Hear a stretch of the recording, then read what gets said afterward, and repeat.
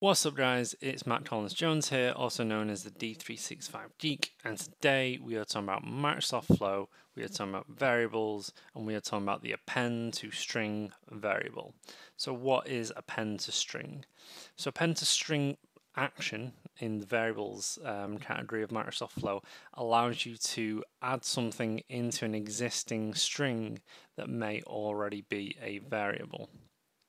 So this could be adding a last name, for instance, or adding an email address, or adding any text you want onto the end of a string that you've already initialized. So let's take a look at that. So we're in Microsoft Flow here. We have the manual trigger flow, and we have an initialized variable action here. So this variable is called name. It's called test v2. We have a type of string, and we got a value of hi, my name is. Let's change that to my name is. And then we are going to click on new step, go to built-in, expand variables, and we'll go to append to string variable. So first thing it's asking for is a name. So this is the name of the variable, not the name of the step. So unlike in other areas of Microsoft Flow where we are looking for the step name, this is actually looking for the name of the variable itself, which is test v2.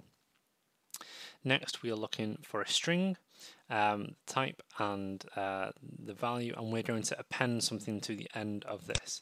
So I'm going to say, hi, my name is, and we're going to go Slim Shady. So let's test that and see what it looks like. So we'll save and test.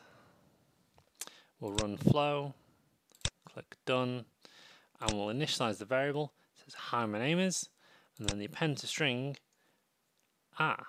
only has an input. So we know what the input is, but we don't know what the output of the overall variable is. Luckily, we can do something about that. We'll just create a quick compose step. So if you've watched my earlier videos on data operations, we can look at compose. So compose, and we're going to choose test v2 variable here. Now, what you'll notice is I'm not calling this stage or this step here the append to string variable. I'm actually just looking for the name of the variable. That's because after we get past this append to string stage, that variable should now be updated and stored in memory, so we're just looking for the output of that. So we're not actually looking for this plus this, or like this stage here. We're actually getting the variable, which is why this is so powerful. So let's test that and look at the output.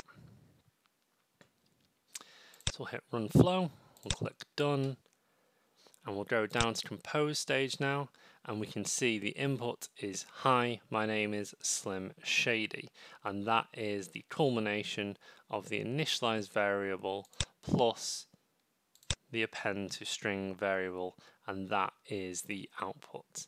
So what do you guys think? How do you guys use this at the moment? Do you use this at the moment? Do you have any ideas on what you're going to use it for in the future? Let me know in the comments down below. If you could like and share my video if you found it interesting, that would be great. As always, if you're not already, please subscribe to my channel. Hit me up on Twitter, the @D365Geek. I'd like to connect, talk about Microsoft Flow, talk about the Power Platform, talk about whatever you want. Let me know. I hope you liked this video, and if you did, I hope to see you next time.